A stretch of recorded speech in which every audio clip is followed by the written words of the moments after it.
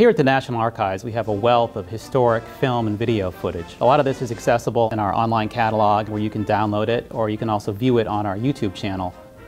Recently, we've started converting a lot of this footage into animated GIFs. Animated GIFs are sort of a quick and easy and accessible way to find this footage.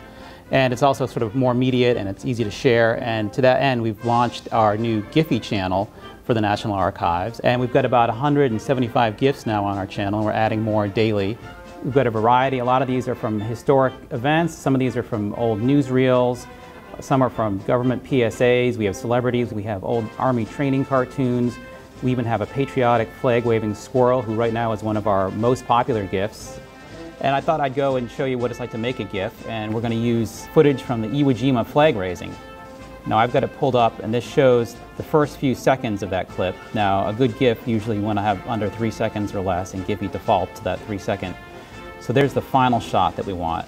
I'm going to roll it back a few seconds.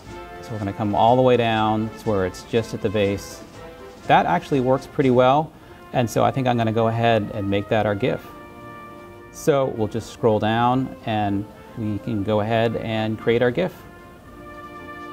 We hope you'll come visit the National Archives channel on Giphy at giphy.com/US National Archives. Explore our GIFs, share them with your friends. You can even share them on Facebook and on Twitter. Click the GIF button and search on Archives GIF.